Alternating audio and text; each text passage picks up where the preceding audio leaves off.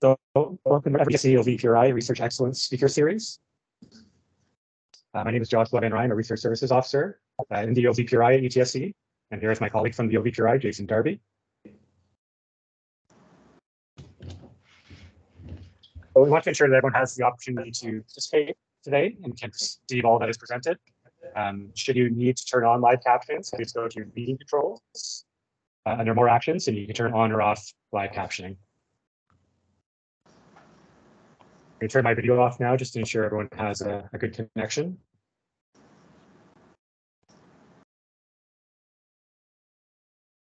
Just some housekeeping. So a reminder that this webinar is being recorded. To please mute your audio and turn off your video to accommodate those who do not have enough bandwidth. We'll be hosting a recording on the UTSC Research YouTube channel, as well as the OVPRI website at a future date. Into the chat box at the end of the week, as well as sent out to everybody that attends. And the participants, please hold till the end of the talk. And if you do have questions, to limit to the chat box. And so with that, to hand things over to Professor Irina Green. Thank you, Joshua, and good morning, everyone. Before we begin, I wish to acknowledge the land on which the University of Toronto operates. For thousands of years, it has been the traditional land of the Huron-Wendat, the Seneca, and the Mississaugas of the Credit.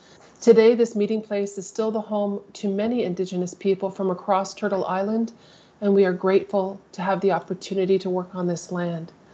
The Celebration of Research Excellence lecture series is sponsored by the OVPRI and celebrates those who have won awards from our office, the Principal's Research Award, recipients of Canada Research Chairs, and the Royal Society.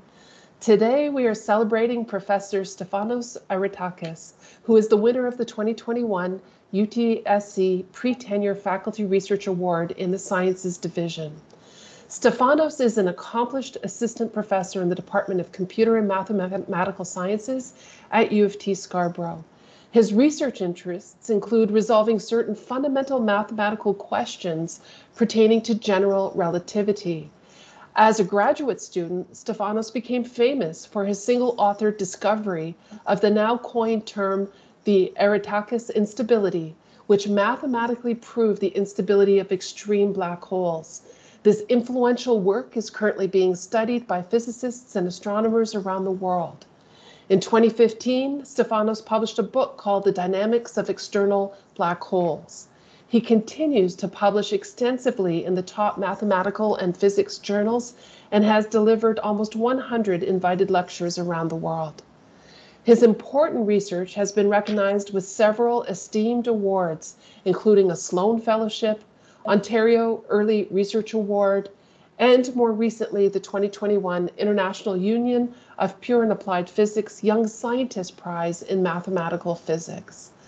His contributions and achievements as an early career researcher are remarkable, and we are honored to recognize and celebrate his achievements today. Stefanos, thank you for joining us and sharing your work with us. Over to you. Thank you very much for everything, for the chance to give this talk and for your introduction. I've already been a member of the UTC community for 6 years now, and these past 6 years have been wonderful for me, both academically and also personally. I've been able, the community and the environment at the department has been so wonderful that allowed me to grow my family and grow my research and be happy. So it's it exceeded my expectations, to be honest. Okay, thank you very much again. So my research focuses on the mathematics of general relativity and specifically on studying the dynamics of black holes from a purely mathematical point of view. Now, I have always been interested in physics, in understanding our nature, right? So when I try to solve a problem, first I want to make sure that this problem is legitimate from a mathematical point of view, but also that after solving this problem, we will be able to say something about the nature. So I don't just want to prove something abstractly for the sake of mathematics, but at the end, I would also like to say something interesting to physicists, astrophysicists, etc., astronomers. So in today's talk, I will try to first give you introduction as to what our setting is, which is that of general relativity. And then at the end, I will try to explain to you what more specifically my research interests are. Okay, so now general relativity.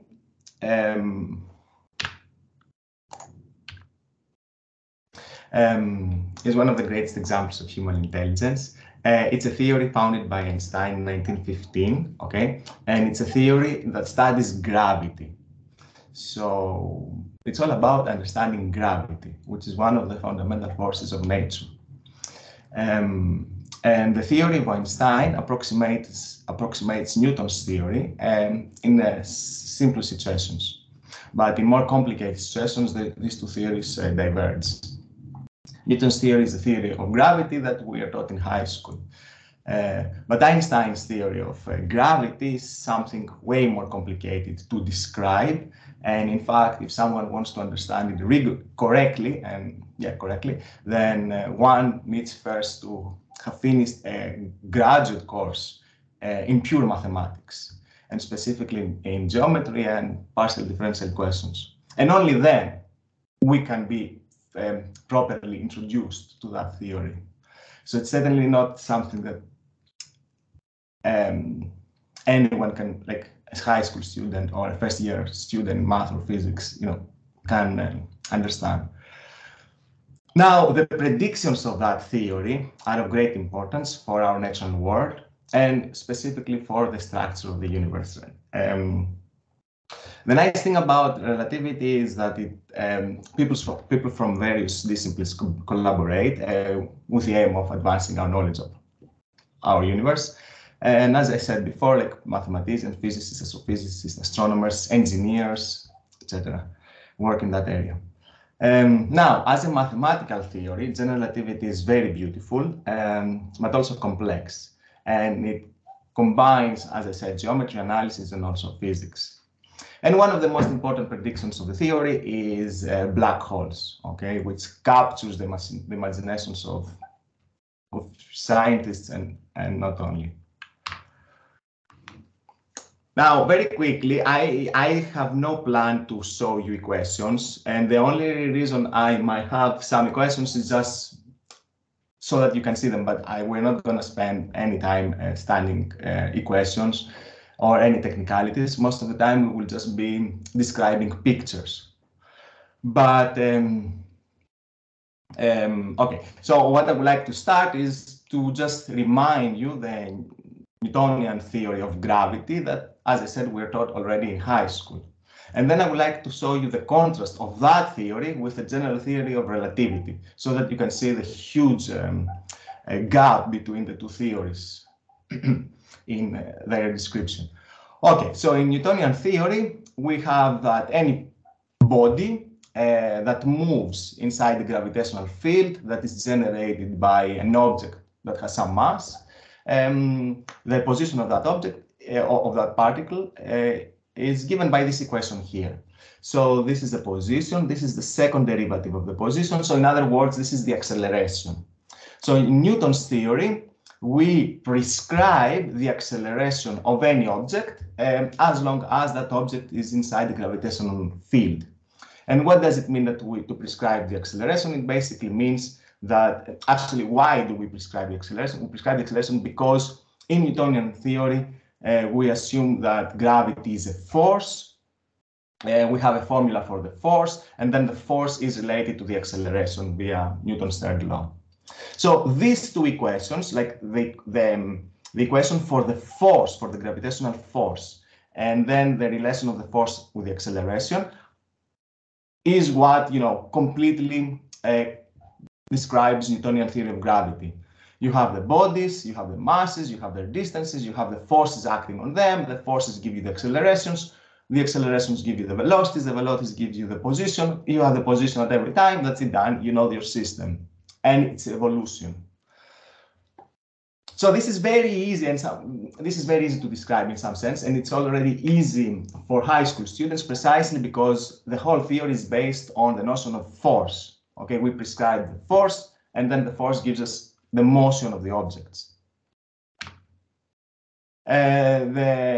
If we have only two bodies interacting with each other gravitationally, then the orbits that these two bodies can follow are conical sections, okay, like circle, ellipse, parabola, hyperbola. These are the solutions of these two equations to provide precisely these curves, these trajectories for the objects to move.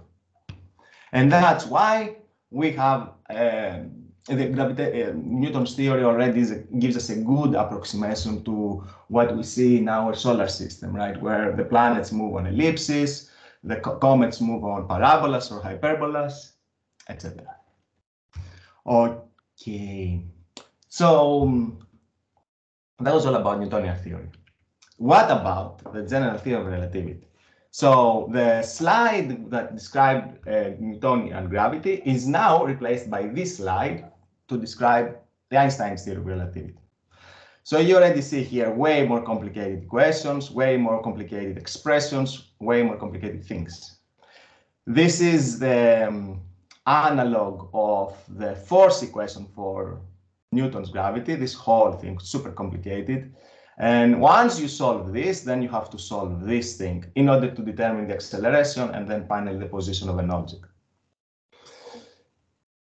So what I will try to do is I will just try to give you an insight as to what these things possibly mean so that you get an idea what the Einstein equations are and the theory is about. And then we will just see a few more things about black holes. All right. So let's see what these things mean. Before we talk about the theory itself, I need to introduce to you a little bit of geometry, which is, as I said, what is properly done in a graduate course, okay, in geometry. So what is even more complicated in the case of relativity is that the geometry that we deal with is not spatial geometry. It's not geometry that, you know, allows us to study the distance between two objects, because the geometry that we need to use in relativity is geometry of space-time. So it's geometry that incorporates distances, but also time.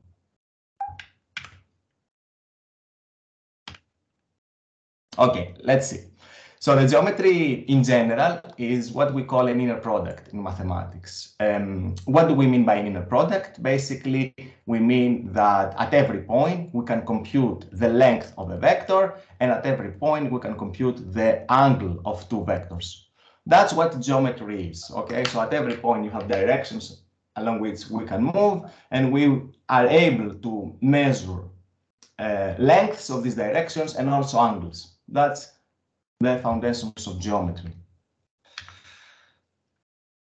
Now, what is a geodesic?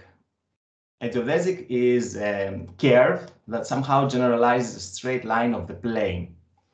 So a geodesic in general is a curve that has a property that is tangential vector. Okay, every curve has a tangential vector. And that tangential vector is parallelly transported along itself. So in other words, we are on a space that admits geometry. That is to say, at every point we know everything about directions, lengths, and angles. And what we want is curves for which the tangential vector in some sense does not change direction. So in more simple terms, geodesic curves are curves that have no acceleration. Okay, if you move along these curves, then you don't feel any acceleration. And that's exactly what happens in the case of the plane. That's exactly what happens on straight lines. If we move on straight lines, we don't feel any acceleration. So this is the notion of geodesics. And the geodesics will be very important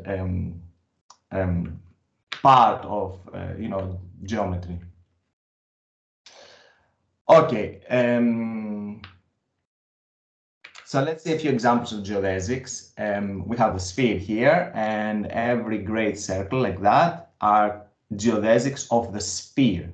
Okay, in the same way that these are geodesics on the line, on the plane, these circles here are geodesics on the sphere. So if we move on the sphere along these curves, then we are not going to feel any acceleration relative to the sphere. Okay, if our universe is just a sphere, then we don't feel any acceleration. Now, very strange things can happen about these geodesics if they are not on the straight, or if they are not on the plane.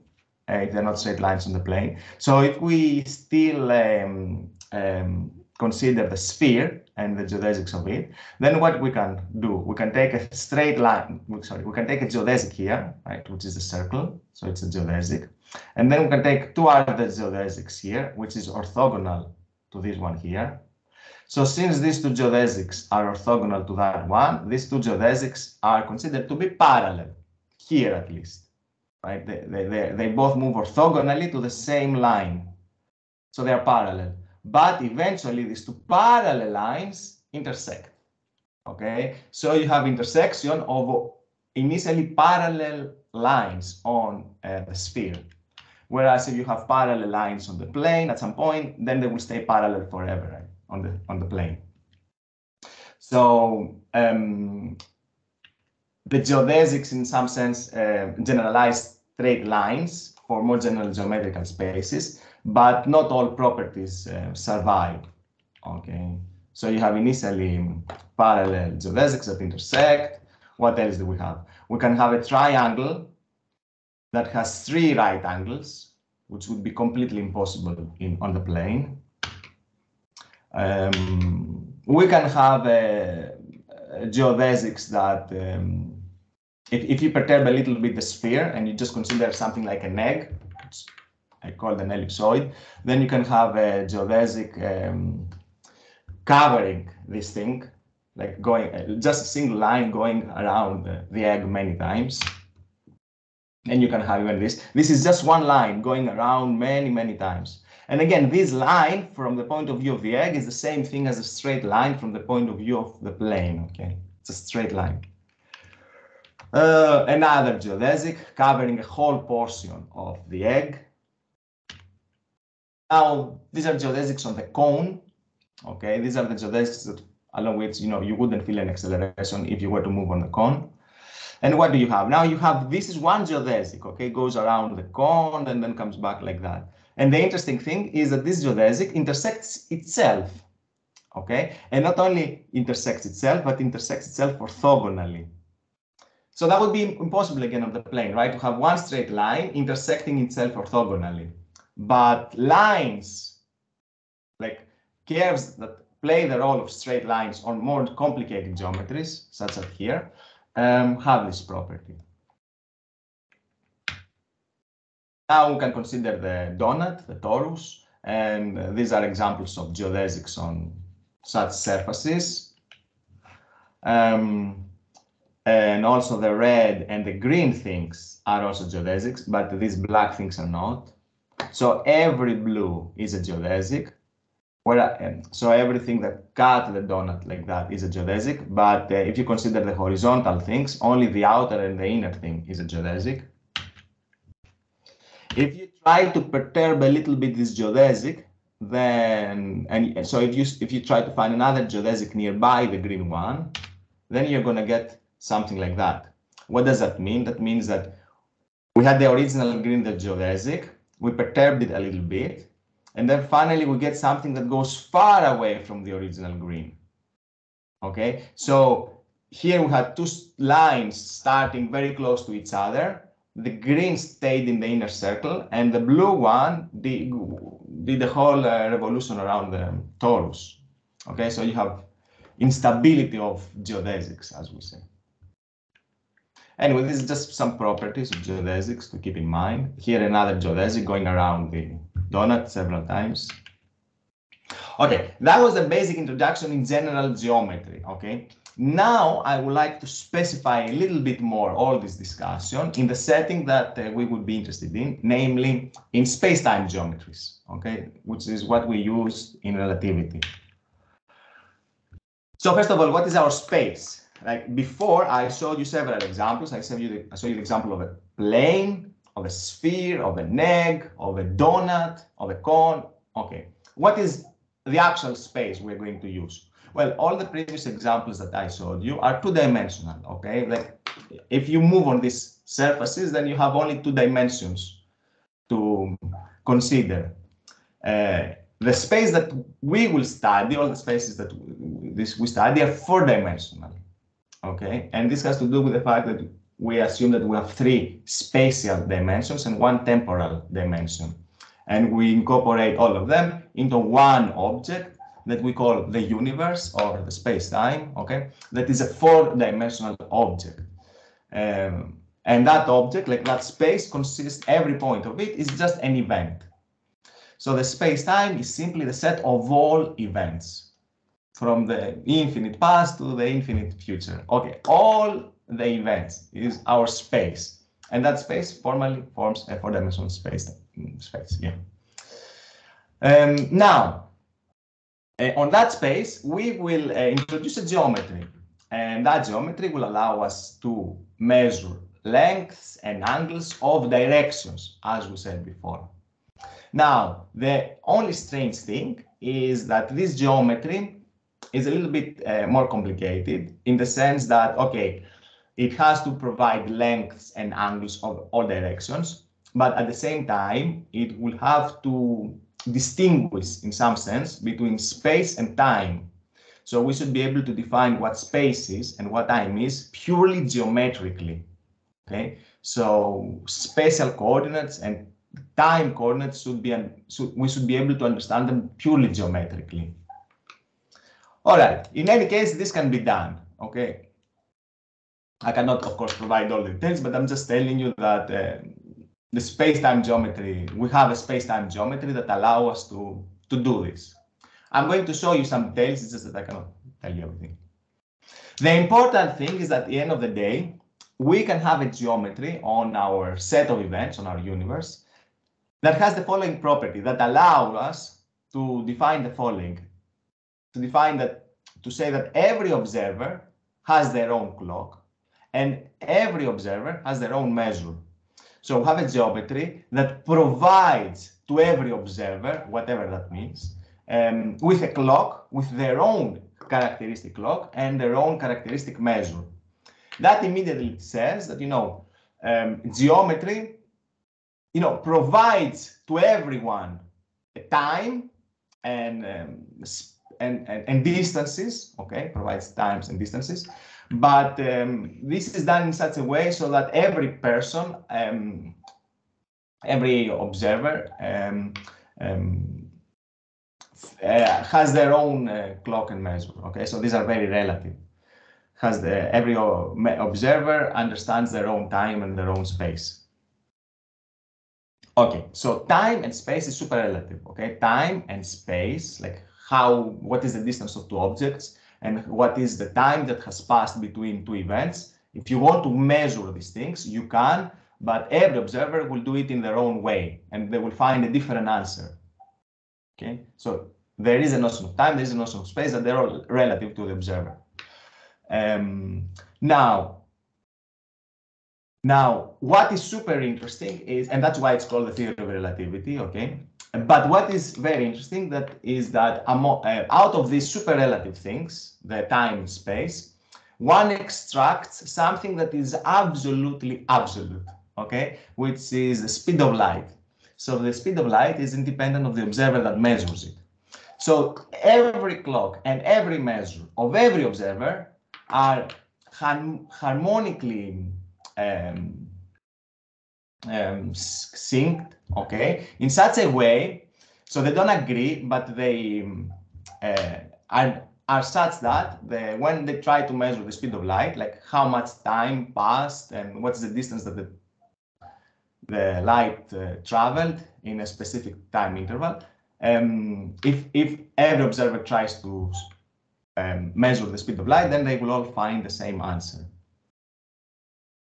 Okay, so this line tells us that the theory is relative, but this line tells us that the theory is super absolute, depending on what, concepts you are looking at. So that was one of the big leaps of Einstein, namely he was willing to drop our everyday perception of the absoluteness of space and of time so that he can assume that the speed of light is in fact independent of the observer. Okay, no matter how we move relative to time, like we might not move. I might not move, someone else might move relative to time, like everyone measures the same speed for light. All right, this diagram here just shows the relative of space and time. I don't have time to explain what exactly it is. Now, let me say a few more words, slightly more technical, about these space-time geometries. As I said, the main goal of the space-time geometry is precisely to have those two postulates satisfied. Now, how can we do this? Well, we need our geometry to at least separate between what is space and what is time. Measuring space is relative. Measuring time is relative. But at least we should have a way to separate between the notion of space and time. Okay, measuring them is relative, but at least knowing what is time and what is space should be relative. Should not be relative. So indeed, at every point, we have a collection of directions. These are directions, okay, which point towards space. In other words, there is no time difference between such events. Okay, if you consider such directions, these directions are called space-like. Okay, so among all directions, there are some of them that point in the direction of space. A few other directions point in the direction of time. That is to say, there is time distance between this event here and that event here. Time distance between that event here and that event here. Now, if you try to measure the time between here and here, you need to specify which observer measures that time, okay? But there is a time difference between these two events, okay? Because that event is obtained by this event by following such a direction, which we call time-like direction. And this direction is given by the geometry. Okay, so what is the difference? How does the geometry differentiate between the directions that point in the direction of space and the directions that point in the direction of time? Well, it's simply that here, which says that somehow the length of these directions have to be positive, and then they point in the direction of space, whereas the length of these directions is negative, and therefore they point in the direction of time. Okay. Okay, so this geometry in such a way allows us to separate between what we mean by time and what we mean by space. And now there are the events somewhere here in the middle between the temporal directions and the space-like directions, okay, which are what? These are the events that only light can experience, okay? So these are the directions which are called light-like. Okay, and these correspond to the trajectory of light. So if a photon moves like that in this direction, if you travel slower than the speed of light, like us, okay, then we move simply in the direction of time. So we follow these directions. And if someone tried to move faster than the speed of light, which is impossible, then that someone would follow space. Okay, so that would correspond to purely spatial motion, and that would be like that. So concluding, the space-time geometry has the property that at every point we have a trichotomy of vectors. Okay, and like three categories. We have the vectors, the directions that point in the direction of time. We have the directions that point in the direction of space, and we have the vectors that point in the direction of the motion of light. Okay, and these vectors have different properties. Okay, now if you only consider this surface where the light moves, this surface is called the light cone. Okay, and it's exactly what separates time from space. It's this light cone.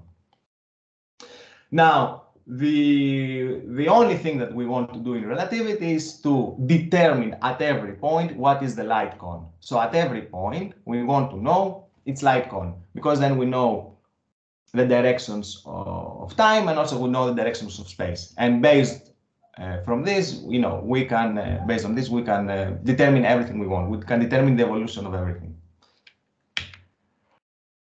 Now, you might remember that we had the case of the plane, and we had also the case of the sphere. The plane is what we call flat, parallel lines stay parallel, whereas the sphere is curved, which means that parallel lines intersect due to the curvature. Now, how can we make sense of flat and curved space-time geometries? Well, that's very easy. Instead of looking at lines or geodesic lines, we look at the light cones. In the flat space-time, or also known as Lorentzian geometries, we have that the light cones are basically parallel to each other. You see, this is parallel to this, parallel to this. At every point, the light cones are parallel in the flat case. In the curved case, however, the light cones are not parallel. So this is a curved space-time geometry. At every point, the light cone changes compared to the light cone at a nearby point. So here you see this one turns, it gets even bigger, this one gets smaller, this gets bigger, this one also turns. So certainly this is not parallel to this and so on. So this is indication of curvature of space-time.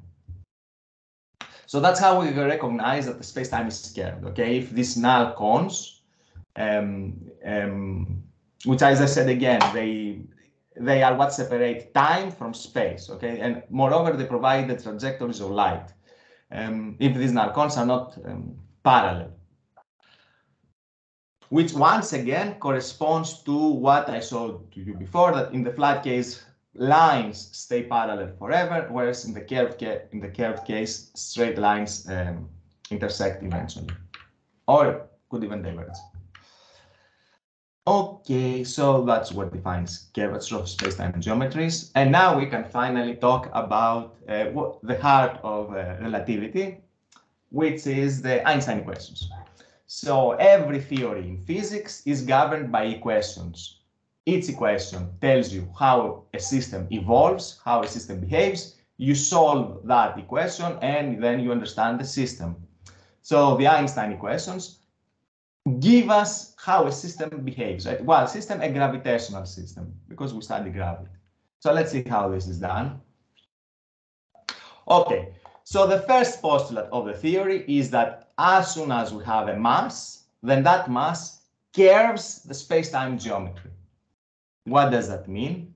It means that if you have no objects, nothing whatsoever, then likely your geometry of the space-time it looks like that.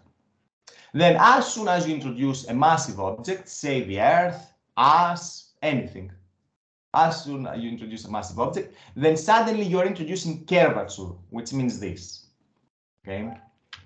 And that curvature can also be represented as curving the space-time fabric, as we say. But in true reality, it means that you are changing the light cones. Okay, so you see here we have curvature of the space-time because the Earth is here, and also some curvature here of the space-time because the Moon is here. All right, that's the first postulate of relativity. Now, what else? Now, what I just said, Einstein equations may turn this into an equation. Okay, so the Einstein equations precisely tell you what is the curvature of the space-time given the mass that you have incorporated. Okay, so the Einstein equations turn this thing here into specific equations, and that's exactly what is done. Okay, so they tell you what is the curvature depending on what kind of object you have in the space-time. And now these equations are differential equations, complicated, blah, blah. but do I say it here? Yeah. But the important thing is that at the end of the day, they only depend on the notion of conservation of energy. Okay. So it's really a miracle how Einstein came up with this procedure that allowed him to understand what the curvature should be depending on what the space-time is, depending on what the object is. So you see already the difference between the two theories. In the theory of, between the Einstein theory and the Newton theory. In Newton's theory, we have Earth, we just measure its mass, and then we can immediately derive the force that acts on any other object due to the existence of the Earth. Okay, so gravity is just a force. You compute that force, you're done. You can compute everything else. Here, gravity is not interpreted as force. It's interpreted as curvature of the space-time geometry. That's all. That's gravity. Okay, not force, curvature of the space-time geometry. Now, how is the space-time curved? Well, it's curved according to the Einstein equations. All right. Now we have the Earth. Say we have the Moon. Okay, the space-time is curved. All right, good. But then, how do we understand the actual orbits of the objects? We understand how the space-time geometry is curved. That's fine. But then, how does the Moon move around the Earth? How do you compute that?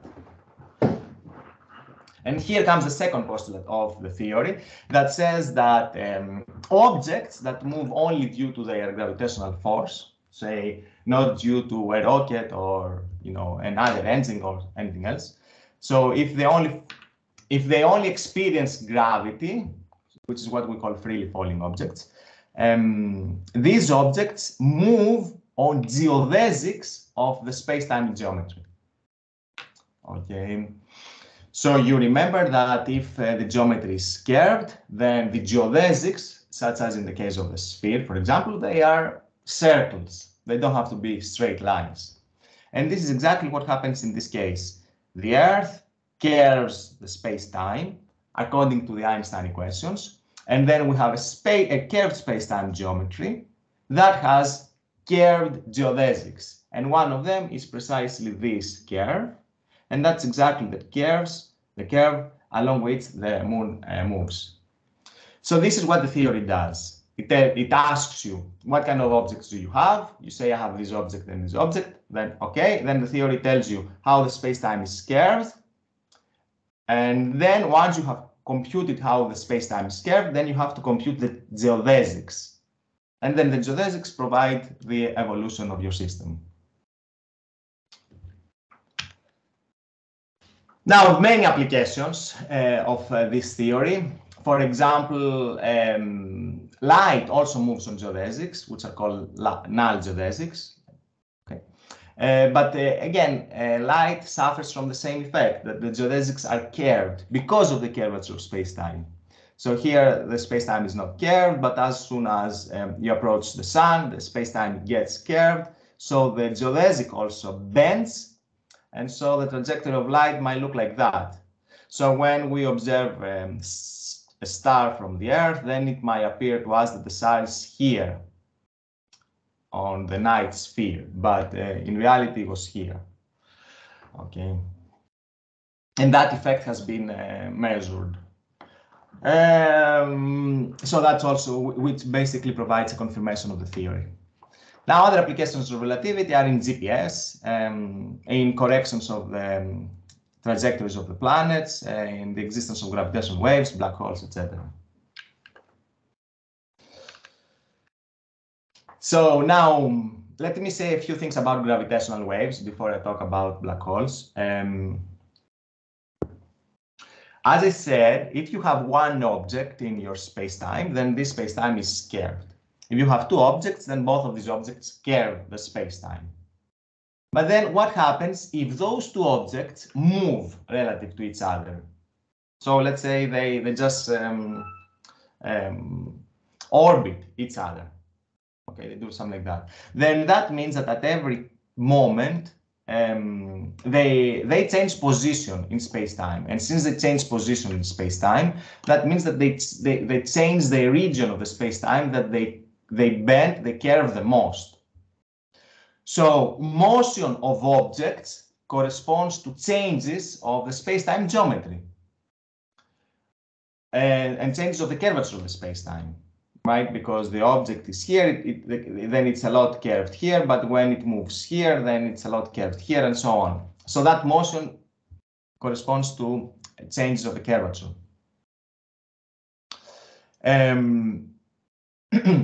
That change of the curvature, which basically you can think of it as an oscillation of the curvature. So whatever you see here, that change of the curvature is what we call a gravitational wave. And such waves do carry energy. So if you consider everything we said before, plus motion of objects, that thing creates such a change of the curvature, and that's what we call a gravitational wave. Now,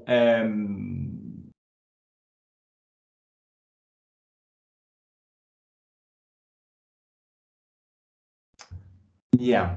So the Nobel, the physics Nobel of 1993 was awarded for detecting gravitational waves. Okay, so for detecting these things. And that was the reason the Nobel was awarded. What was the system that was creating these gravitational waves that were detected by us? It was a system of neutron stars. So it was a system of stars. Okay, there was a system of two stars, very dense stars, that were orbiting each other, and they were creating gravitational waves. And the astronomers observed that system, and they were able to measure things and indeed detect these ripples here, these gravitational waves.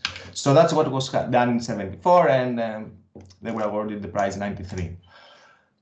Now, much later in 2016, something very similar was observed, but in the case where these two objects were not stars, but they were black holes.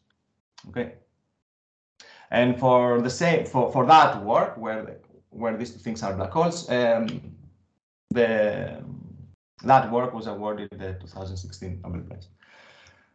Now, what is a black hole?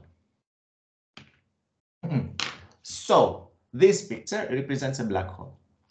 If I had shown you that picture at the beginning of the lecture, most likely you wouldn't be able to understand what it is. But hopefully now, you should be completely able to understand what it is.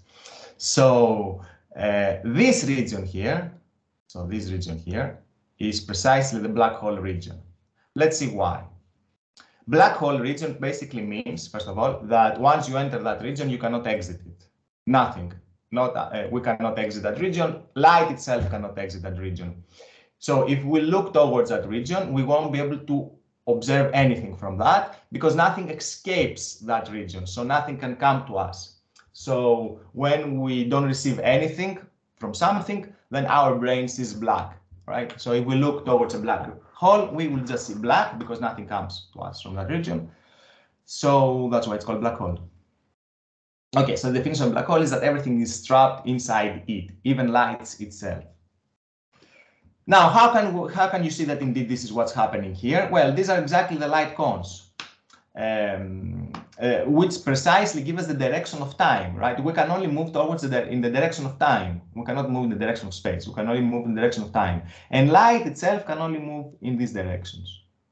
Now, if you are away from the black hole, everything is okay. Like the null cones are parallel, the geometry is almost flat, everything is good. But as we approach the black hole, you can see that these light cones bend, turn, and actually they turn towards the center of the black hole. And at some point, they have turned so much, for example here, that once you are here, you are necessarily forced to enter the black hole. And in fact, you cannot even exit it. So if the null cone was like that, then we would be able to exit it. But the null cone has turned so much that, all possible directions point towards the inside the black hole. So time itself points only towards the interior of the black hole and never towards the exterior. And that's why anything that moves along time, if you follow time, then you must necessarily stay inside the black hole. So that turning of the null cons corresponds to curvature, and that curvature has been created because we have a lot of gravity. Or in other words, we have a very, very massive object, a very dense object that has created so much curvature due to the Einstein equations that these null cons have turned so much that they only point towards the interior of it, so nothing can escape. So these are regions where gravity is super, super strong. So we have a lot of curvature, so we have a lot of bending of the null cons. So we have trapping of any observer towards the interior of that region. Another representation in terms of the space-time fabric, where you see these things have curved so much that nothing can go back up. Another representation of the black hole. Wait, the boundary of the black hole, this region here is called the event horizon. Now, another interesting thing is that if you are outside the black hole, then light can orbit the black hole in the same way that the moon orbits Earth. In the case of a black hole, it is possible that light itself orbits it. So you have light geodesics, you have geodesics in the direction of light that go around the black hole. Okay? So if you are here, you can see your back,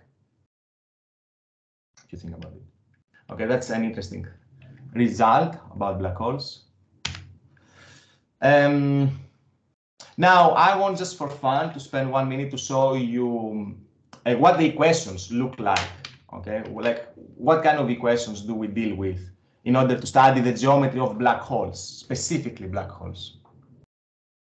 I, of course, don't have time, or I cannot give you any technicalities, but what I can try to do is I can show you another system where the mathematics are very similar.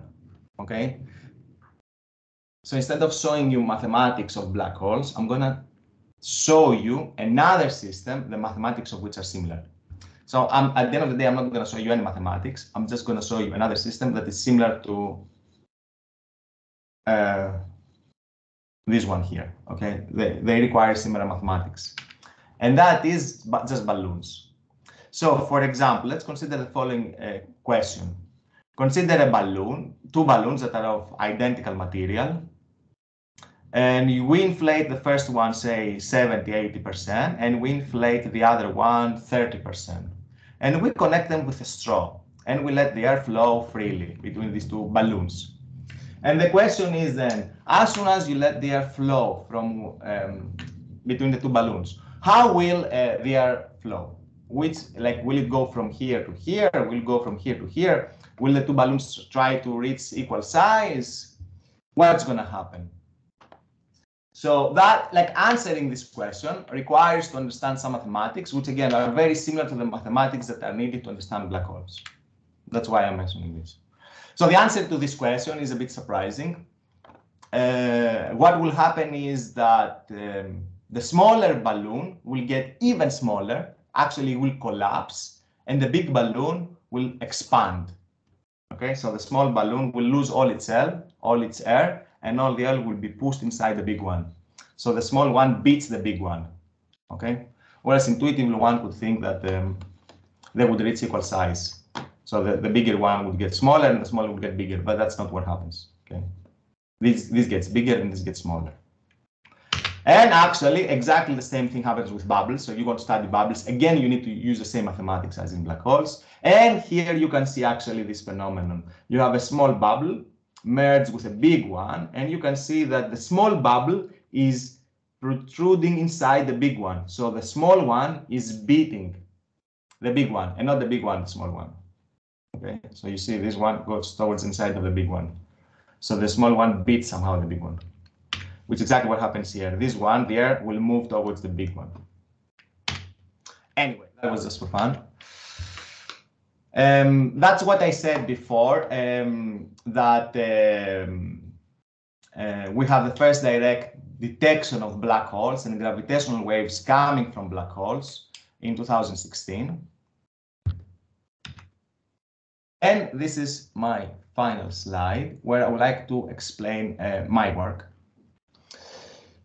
So we want to understand the characteristic properties of black holes. Now, probably as it's the case with human beings, if you want to understand the character of a person, then what we should do is to put that person into some test, okay, or allow that person to interact with something. And out of that interaction, we can understand a little bit more about the character of that person.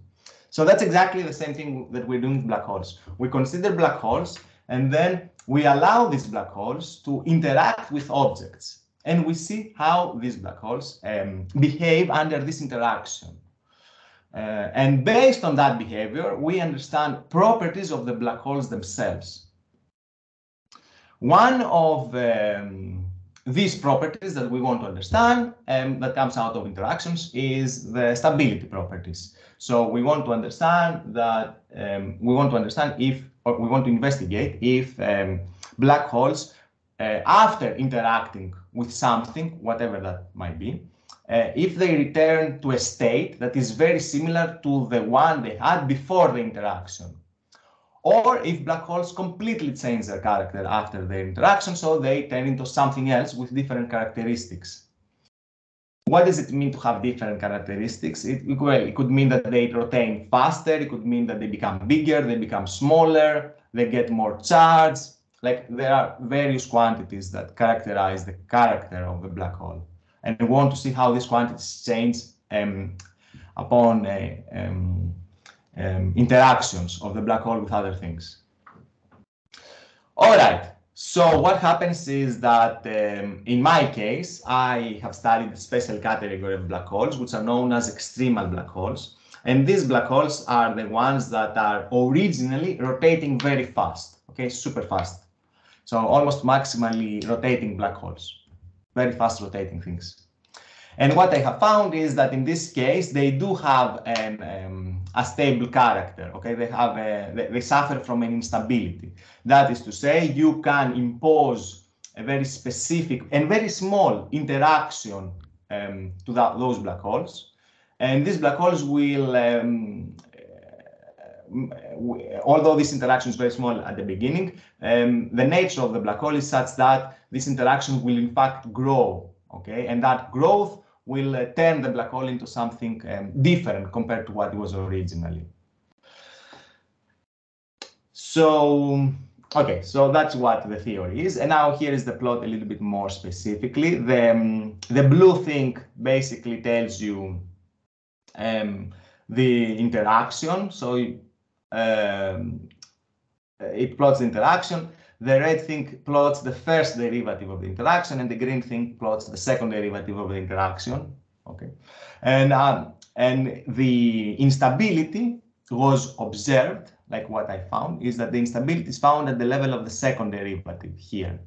Everything, so originally the interaction is small, but then will go to 0, which is a sign of stability. But if you look more carefully at other quantities related to the interaction, namely their derivatives, which basically means the velocity and the acceleration of the interaction of the perturbation, then those objects, like the velocity and the acceleration, will grow. Okay, so if an object, a quantity of the acceleration of the interaction of the perturbation of the black hole grows, that means that the perturbation itself will become something different, so it's unstable. It's an unstable state. Now, this stability was first found purely mathematically, right, with equations, but since then has been studied, by physicists and astrophysicists in various settings for various other kinds of objects. Okay. That is actually my last slide. So allow me to conclude by saying that hopefully I convinced you that general relativity is a theory of great beauty and complexity. It's a mathematical, it's a physics, it's a scientific theory that allows us, to advance our knowledge and understand, very interesting phenomena of our universe. As a scientific theory, it combines many disciplines. And as I just said, it has fundamental applications. And most importantly, it's a prime example of the greatness of the human thought. So allow me to conclude by saying also, by repeating what Einstein said, that life is like riding a bicycle. To keep your balance, you must keep moving. And allow me to add to this that we must keep moving forward, but because only then the balance, the equilibrium of the bicycle is stable. Even though in some cases, some instability is good. Okay. Thank you very much.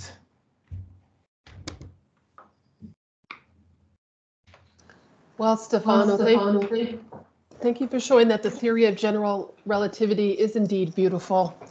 And it's interesting to think that scientists have been positing the existence of black holes for over a century, and that it was only in 2019 that we had the first image ever recorded of a black hole, which must have been celebrated around the world.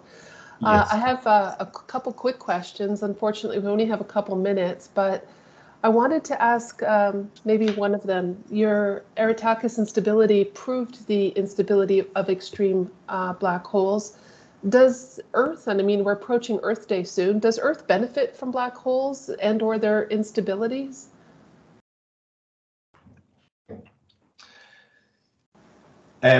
So I don't know if we can find a very everyday practical application of black holes on Earth, like about life on Earth. But I mean, studying black holes, tells us a lot about the nature of gravity. And if we understand gravity, we can probably one day, find a machine that cancels gravity. And if you can do that, then, the energy problem is solved, the transportation problem is solved, everything on the planet is solved. Because gravity is the main obstruction to everything we do every day. Now, black holes, inside the black holes, things are very strange. You can lose the kind of, the physics as we know it does not apply inside black holes. So we need to develop other kind of theories. So more research is needed to understand what's happening inside black holes. Yeah, I mean, it provides a lot of food for thought. So different roles inside of black holes. I was just wondering, and I know we only have a couple minutes, but if you shift with the instability, if a black hole shifts from being stable to unstable, does it shift from being a sink, meaning everything going into it, to a source and everything being released again? What happens to inside the black hole once it becomes unstable? So, perfect question. Wow. So the black hole is never going to become better, in other words, more gentle. It can only become worse. So we want to understand that, like most of the time, black holes will remain black holes. It's just, as I said, instability means that, you can have mass 1, and then suddenly their mass increases by a lot, or their spin increases by a lot, even though you just interacted a little bit with it. So imagine, for example, a pencil sitting just perpendicularly on the desk. That's equilibrium. So it's a pencil can sit like that, can be like that. But if you just move the pencil a little bit, just a tiny bit, then the pencil will fall. So that tells you that it completely changes its original, it deviates from its original position by a lot. It doesn't go back to its original state. Yeah, so what can happen is, again, some characteristic quantities of black holes will change by a lot, but they will stay black holes. Or the worst that can happen is that you can form singularities. Namely, these quantities will in fact become infinite. And in that case, you might have, strange things happening. Like, again, physics, as we know it, losing its sense. So we will need other kind of theories to understand what's going on. But they would never become something gentle, like things will now be able to exit it. Right. Thank you. The question, they get worse, but the question is how much worse they get, something like that. Exactly. Well, Stefanos, I can say that not only are you an excellent researcher, you're a superb teacher. Being able to take us through from the very basics of geometry to black holes and instabilities. Fascinating talk. Thank you so much. I really do appreciate it.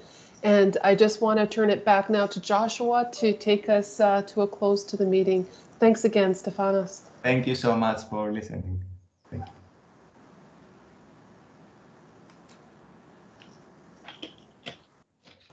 Fantastic, and thank you, Professor Aretakis, and thanks again to everybody for attending today. I just want to provide a few links before we end things. There's a link to Professor Aretakis' website. There's a link to our UTSC Research YouTube channel, as well as our own OVPRI website. So just a reminder, this talk has been recorded, and shortly we will put the recording up on this YouTube channel. What we'll do is we'll distribute a link to this video to everybody that registered for this event. And just a reminder that this is the last of the Research Excellence Speaker Series for this term, and we will return in the fall. So yeah, thanks again for everybody for attending. Have a good day. Thank you.